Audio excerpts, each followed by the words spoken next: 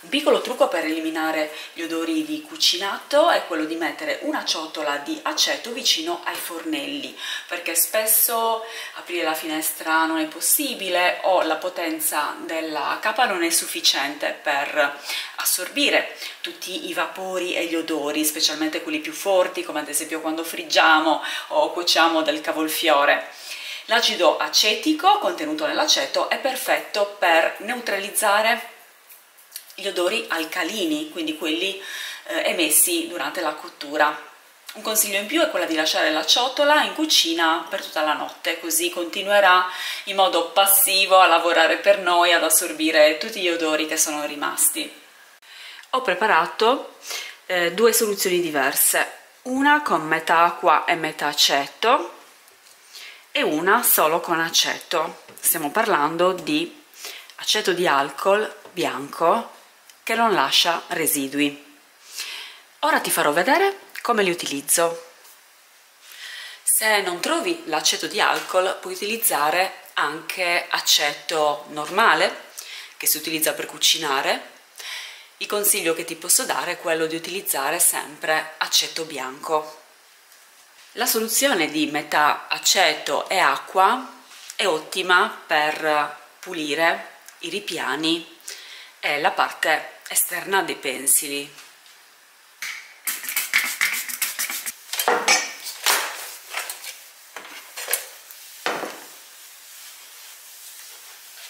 Non è necessario risciacquare. Per aggiungere invece i punti più alti lo spruzzo direttamente su un panno e mi aiuterò con lo Swiffer. In questo modo eliminiamo tutta quella patina un po' unta che si deposita sulla superficie dei pensili.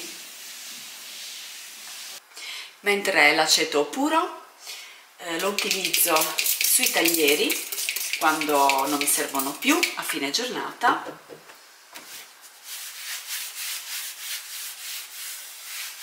Così sono sicura che sarà perfettamente pulito.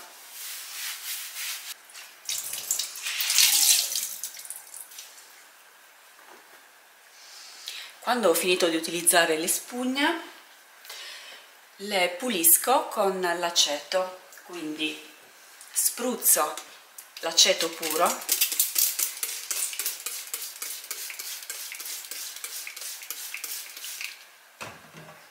la strizzo bene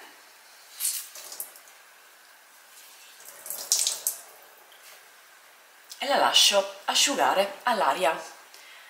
Ora ti mostro la pulizia del microonde. Una parte di aceto, 2 parti di acqua,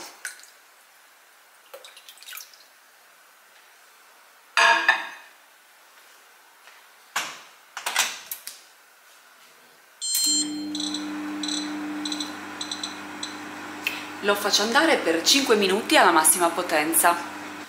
Quando ho finito attendiamo 2 minuti con lo sportello chiuso prima di fare la pulizia.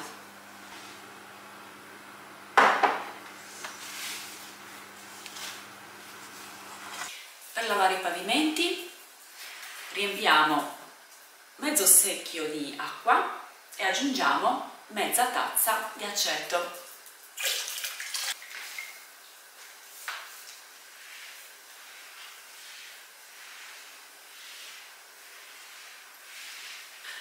La soluzione di metà acqua e metà aceto sarà perfetta anche per la pulizia dei vetri.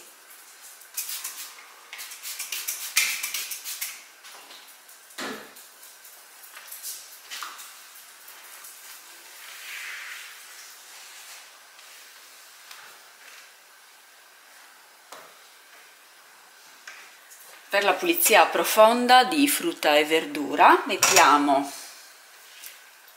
una parte di aceto,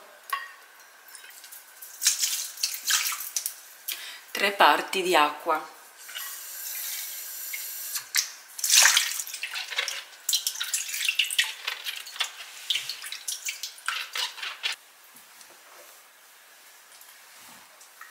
quando facciamo un lavaggio di colorati aggiungiamo mezza tazza di aceto direttamente nel cestello. Facendo così ravviverà i colori e in più toglierà completamente gli odori. Nelle magliettine sportive lo spruzzo puro nella zona dell'ascella per eliminare completamente l'odore di sudore.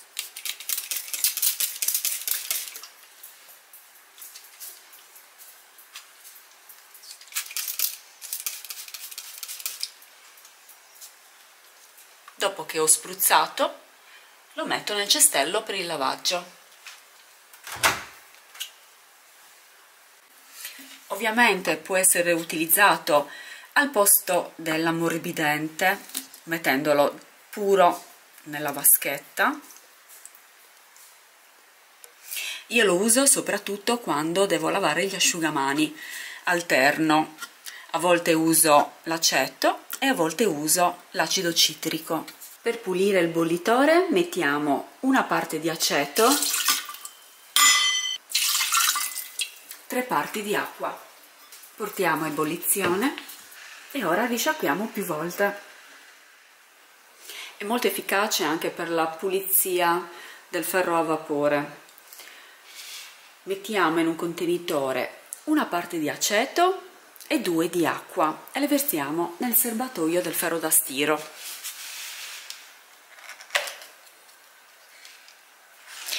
Prima di fare questo però leggete nelle istruzioni se il ferro da stiro può essere pulito oppure è un ferro autopulente, in questo caso non andrebbe fatto.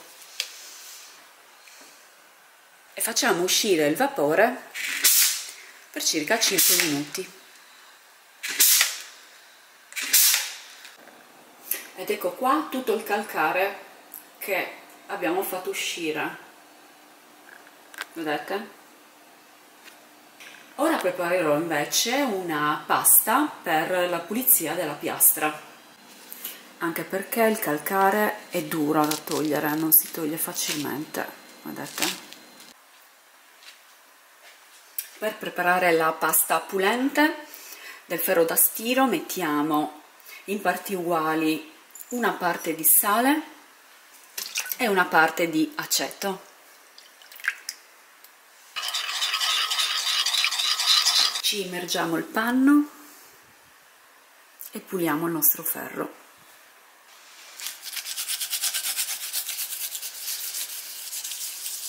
Il ferro è perfettamente pulito. In caso di mal di gola fa molto bene fare dei gargarismi 3 volte al giorno con l'aceto. In questo caso però usiamo aceto classico per cucinare e non aceto bianco di alcol.